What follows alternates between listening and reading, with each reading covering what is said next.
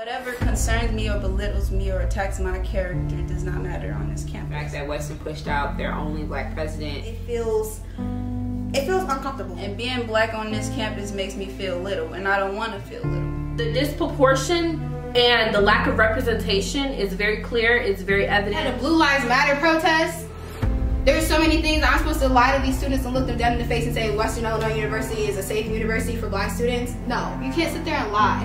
And that's what they wanted us to do as orientation leaders. I'm disgusted that Western Illinois University will be on my bachelor's degree. Am I important on this campus?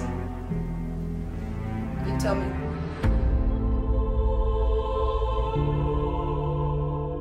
The Black Student Association, we held a protest.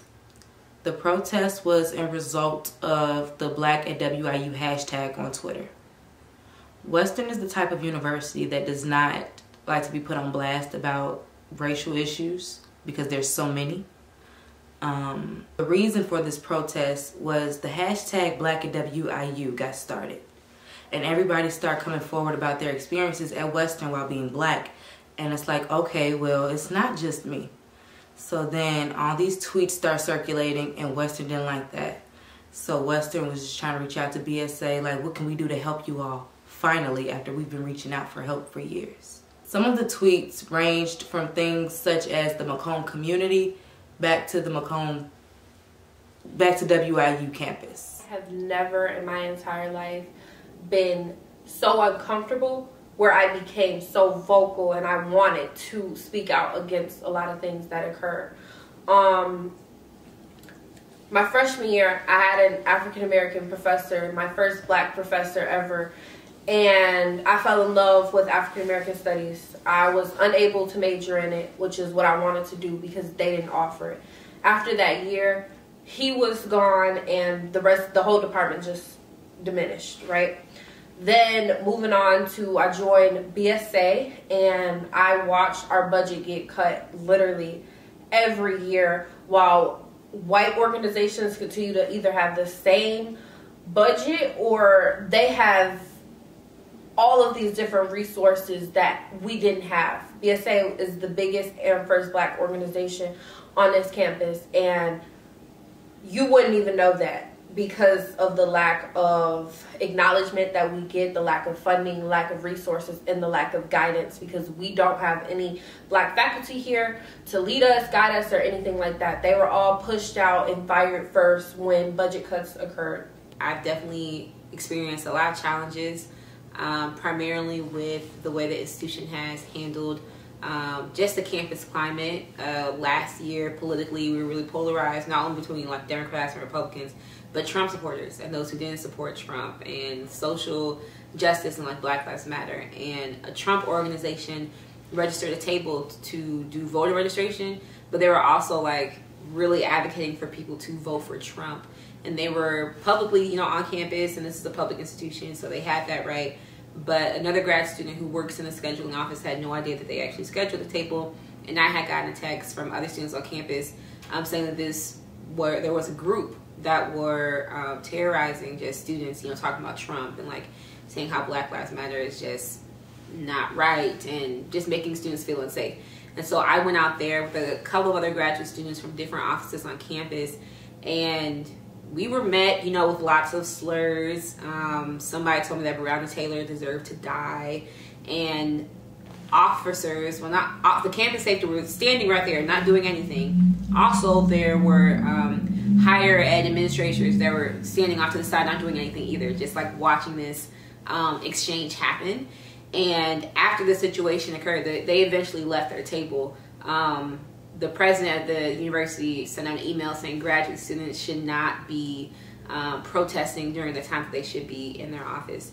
And I didn't really consider like what I was doing protesting, but I think just the nature of that email saying that I'm just here to work and not necessarily stand my ground and not fight for something I believe in is something that still haunts me today, that it feels as if like I can't be authentically myself while also working for this institution. It was two Caucasian individuals, and they basically just had on like Redneck Lives Matter shirts, and I know I was just looking, and they didn't. I was looking, I didn't say anything, and he just was like, you know, what are you looking at? Like, he just started saying stuff to me. And obviously, he felt some type of way, but I hadn't even said anything to him. I was just looking at the shirt because it kind of just, it caught me off guard. But even with that, I just feel like the whole, everyone's life matter, yes, that is true, but I just feel like stuff actually happens to black people that shouldn't have to happen, and that's why we went along with that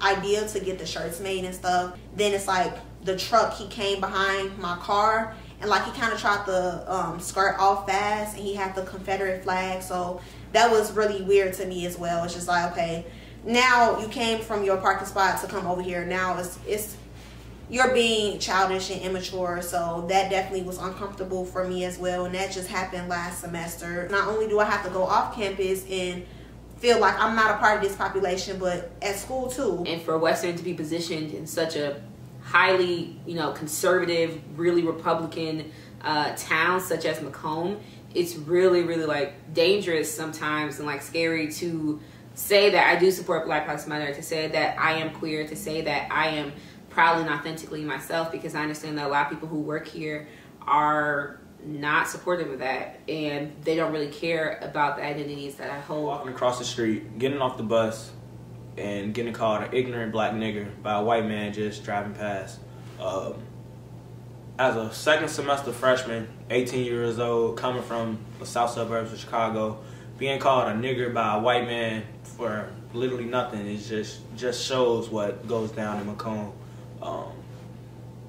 I was literally crossing the street, the man was driving past, and he had the audacity to even say that. So just by him saying that is just already a red flag that people of our skin color is not welcome here, for him even feeling comfortable even calling me that. We had Dr. Jack Thomas being forced out of his position. I was actually living in Macomb during that summer. So I was seeing all these businesses in Macomb support it, and they were only supporting it because they were getting a black man in power out of office, and that's all they cared about. They didn't want a black man running the school. They didn't want the black man there still because it was attracting black students, and they just knew that he was the reason why Western was failing, because he was recruiting all these black students into the school. Like, I literally heard one of my coworkers say openly, like he said it in front of all of us, in front of the manager. He was like, my only problem with Jack Thomas is that he recruits these inner city kids, and they're the same ones who's coming and getting high and getting drunk and going out partying and failing all their classes, and they're bringing the crime and the violence. Like, he openly said that. I'm the only black person in the room, the only black girl just sitting there with all these white men. And he just openly and comfortably said that, and no one held him accountable. No one corrected him. They all honestly agree with him. And it's just like, why do y'all think that's okay? Like, the students think it's okay, and the students are comfortable enough to be ignorant, and it's because the administration allows that. That's the type of environment that Western created. I'll have to say personally, my RH training, it wasn't really a lot of diversity training or training dealing with confrontation. Rather, a lot of people didn't know how to deal with confronting certain people, and by certain people I mean certain race, and by that I mean black students. So a lot of the white RAs or non-black RAs would freak out and like go to the extreme. And by go to the extreme, OPS was always involved in any incident, whether it be major or minor. And so the lack of training basically caused all of that.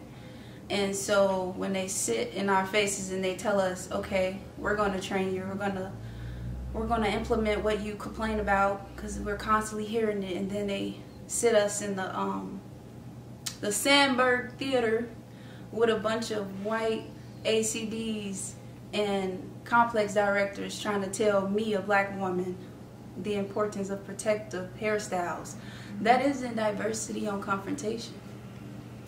I don't know what it is, but you can't tell me how to wear my hair. I already know. So I didn't need it. It was irrelevant. It was so it was just like a slap to the face because we asked for something as a black community and they gave us something, excuse my language, half-assed.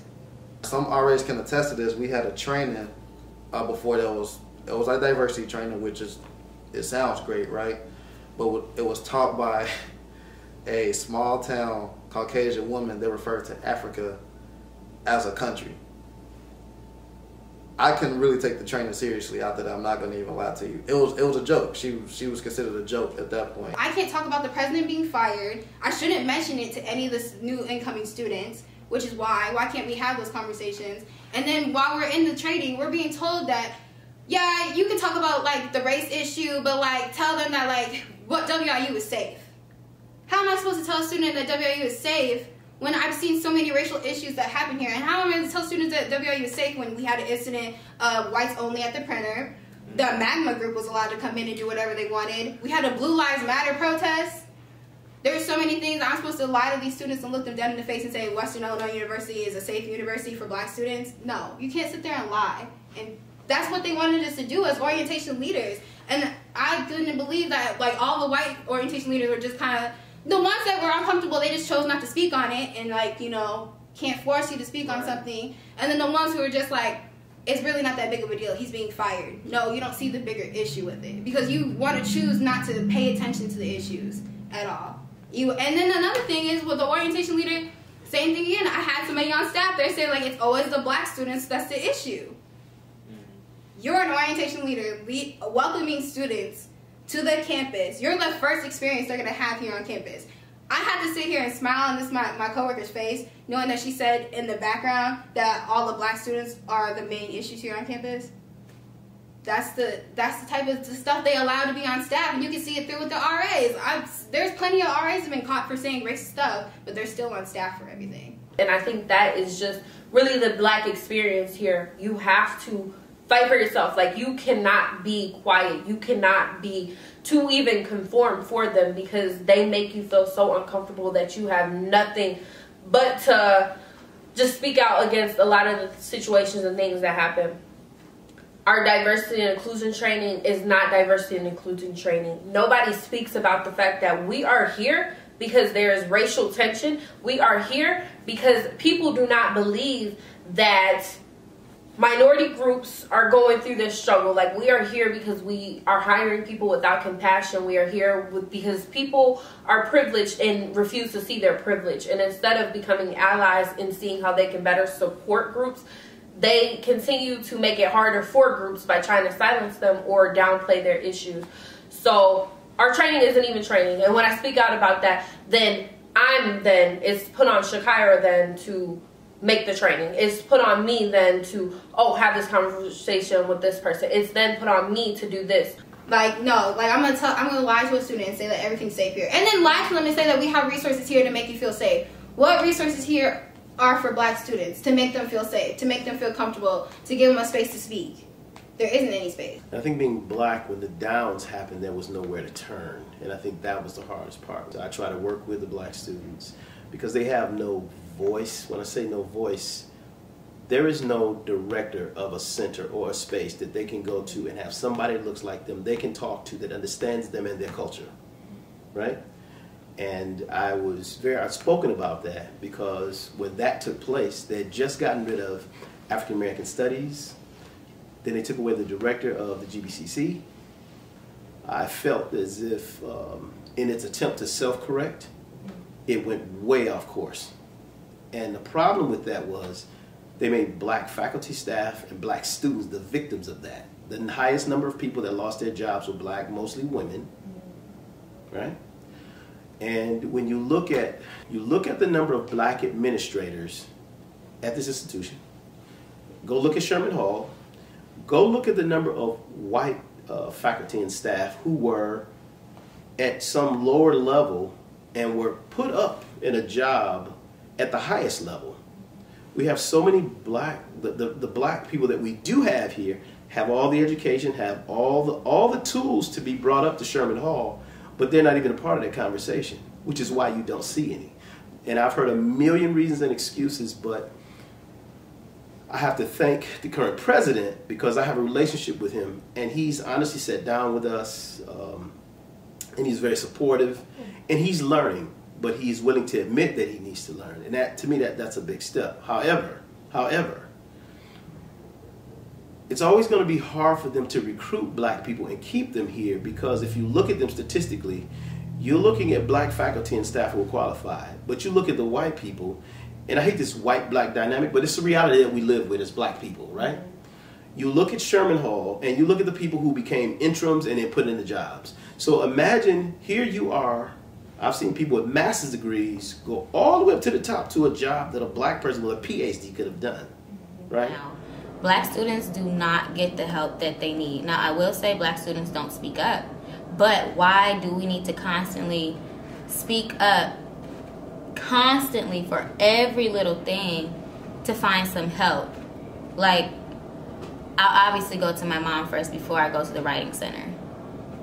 It's almost as if when we do ask for help and we finally get it, it's half-assed. For example, I was speaking to my advisor about a class, which was a computer science class, coding, and if you're familiar with Python, it is a difficult system. And so I asked let me start this. I constantly ask questions to my professor. I am the person that will ask questions until you are deaf. Like, if I don't know, I'm going to ask you. And so I asked the professor. I've asked to set up one-on-ones with the professor, and we did set up one-on-ones. And I've also looked into tutoring. But that wasn't helpful because that student would just give me the answers. That's not helping me no way, no how. Like, what am I looking at? If you knew the Python system, you'd turn right around. And so I emailed my advisor about the situation. You know, I talked to my professor. We set up one-on-ones, and I went to tutoring, and they would only give me the answers, so it's obviously not helping me. What do I do? Her response was, ask the other students in your class. Well, I already did that, and we're all stuck, all of us. And I don't know if it's me. I felt as though I did my part. I reached out to whoever, as best as I could, and I had to retake the class. I passed it the next time, but the help was not there. Everything was half-assed. I reached out, the resources weren't enough for me. It was, and maybe it's happening for other students, but the response I got back from my advisor, asked the other students. Like, what?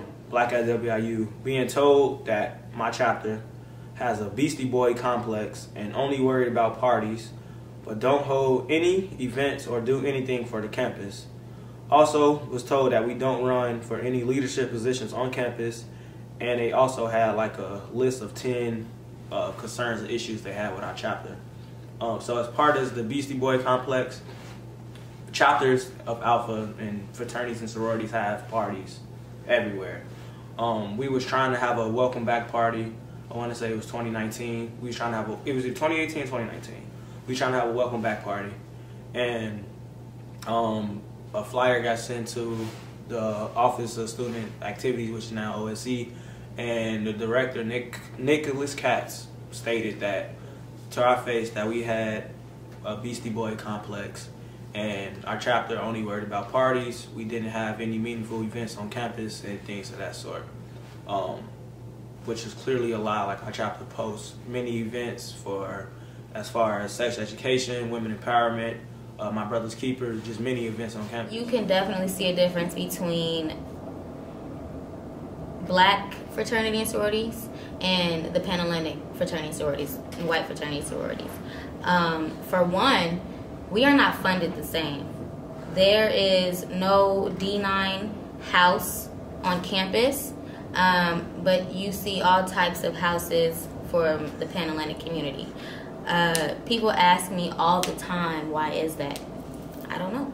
My senior year is the year that really just kind of changed everything for me. I went to speak at the Board of Trustees meeting, and I was yelled at. I was talked to very belittled by Polly Radash. She was a board member And she began to yell at me and my peers about how she has done so much work and that for the past 30 years that they have done so many things and that this campus is very inclusive, yet she can't tell me where the fruit of that labor is. She can't explain to me what resources we have. She can't show me any of the black faculty that she's claimed that she has hired. She can't show any of that to me, but she would love to discourage me and yell at me and try to discredit me in front of everybody, and no one did anything. No faculty stood up because they are scared. No board member stood up because they are scared. And it's just crazy the privilege that our allies have that they don't utilize to help us. Also, just being a black student in Macomb, it's terrible. Like when you step off this campus and you go to Walmart, or if you go to Walgreens or Dollar General or any one of those stores, like you can, like, it's like 100% guarantee that you will be followed. Like, even like if you don't notice it at first, like you will look behind you and someone's gonna be following you and thinking that you're trying to steal. They're on their walkie. Oh, these people are in the back, blah, blah, blah, and they follow you throughout the store. And it's just like, why are you out here doing this for, like, just because we're out here shopping? We're giving you our money and you think I'm stealing.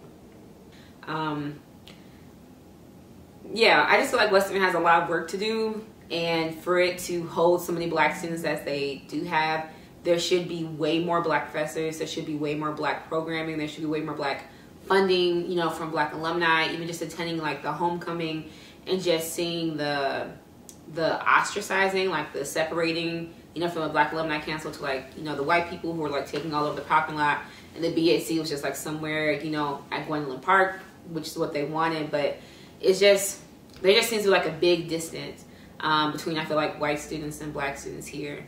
And just knowing the history, you know, from the fact that Western pushed out their only black president into a lot of black faculty and staff like leaving, I can just see like why, you know, one, black students here don't feel welcome and they don't feel encouraged, but why nobody really likes this institution. The main reason why I did come here, you know, was like for the graduate program, and I really do love the students here in the community, but we are really all that we have here. And if the black students specifically like were not here, I 100% like would not have attended. Like if I didn't work in the MCC, I wouldn't be here. Western is very segregated, all the way down from the organizations to homecoming, for example. Homecoming is one of the biggest segregations, in my opinion, at Western, because there is a Western homecoming and then there is a black homecoming. And the fact that blacks have to make their own homecoming to feel, you know, welcomed or to feel like we belong, that doesn't sit well with me. And I noticed that my freshman year. As far as my major as an English education major, in the program in that department is not a lot of black students for me to even, you know, try to connect with. We can try to get through this together, you know. I have, you know, slum to none, or I've met at least 3 other black students in the education program. I've been in classes where I've been the only black student. I've been the only black woman. I've had conversations with classmates and with professors about the place that I'm from because of their own stereotypes, you know. I've had to come in on day 1 and my icebreaker be, so why do they call Chicago Chirac? I don't know. My mom went to Western in the 80s and she warned me that I shouldn't go. I should look at other options, and, you know, but I'm like, I want to go here because, yeah, I regret it. I promise you I do.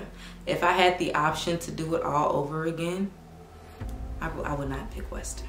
I wouldn't. I don't like being, you know, categorized, and I don't like being attacked in some place that I'm supposed to be comfortable with. I'm learning, and I'm learning constantly being on this campus, dealing with people of my race and people of the opposite race.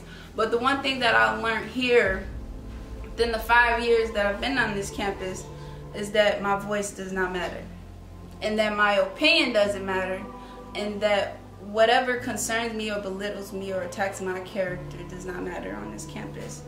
And as long as we sit and wait. I don't know how long they expect us to sit and wait, but it's like, if we can't sit down and come up with a plan with you guys, I don't get the purpose.